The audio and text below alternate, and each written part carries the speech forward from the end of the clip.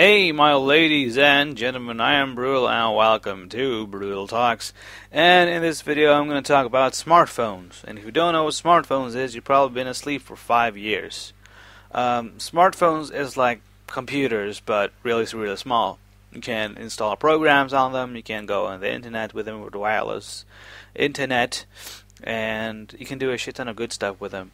As an example, I don't have to bring my PC to the bathroom when I want to wank. So I just bring my phone, and it's really handy, it's not heavy, and it's really good. But apart from the wank thing, the smartphones can have a really good usage. I have my Samsung Note 2, and games is really awesome to have on them, and other applications that make your life easier. I do have a heart rate app on it, and I have some other games that I go out and play, like Ingress. Ingress is a great game. I do go out and play because you have to be outside to play it. The GPS and shit. But there was a program on TV a few days ago about how smartphones and new technology has affected people's sleep habits, and it was mainly about girls. There was boys too, but they were talking about how their phones and how their devices had affected how they sleep, and it also affects people's grades in school just because they have their phone on before going to sleep, just having on being on Instagram and just looking at pictures because they always come new pictures and you can just like them or comment on them, or just being on Facebook with your phone and check people's statuses, like and post statuses, and the same goes with Twitter.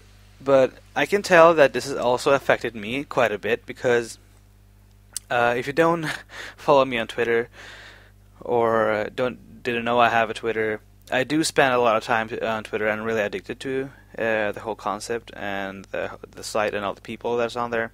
And I do just sit and read tweets, posts sometimes, at night.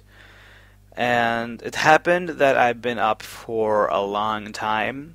Last time was 2 days ago when I was, I was about to go to sleep, and I had quite a bad day. So I opened, Twitter on my phone and just went in my bed and just scrolled. I just, went back to sleep. I checked my phone, and I keep doing this until it was like 3 or 4 a.m. And I was supposed to get up at 8, so I didn't get any sleep. And that day I had my presentation, almost the last day for school. So that actually affected my presentation and how it was. But let's go back to the real topic. Smartphones are good for a lot of reasons, but it do also affect how people are more attached to technology nowadays. And I think we all should go and read some books now because I think we're all too attached to the technology we have acquired during these last 5 years, and I think it's a good thing. But everything has its bad sides when it's used too much or are abused, because we humans are lazy. We want everything to be easy for us. Therefore, smartphones has done a lot of things for us that made us even more lazy, and there's a lot of more stuff that are developing now, and it's everything is a double-sided blade. It's good for some reasons, but are bad for some other. And I'm going to talk about this more in another video. I'll talk about Google Glass in another video, so you're going to hear about more what I think about Google Glass. But I'm going to take another video. Thanks for listening, and I hope you like this series. And if you do, I will be really happy if you left a like or a comment discussing about how you feel about the smartphones. If you do have one, or you don't have one yet, and why you don't have one, and all that shiz.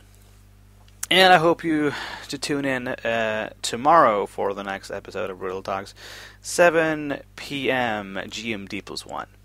Bye, guys.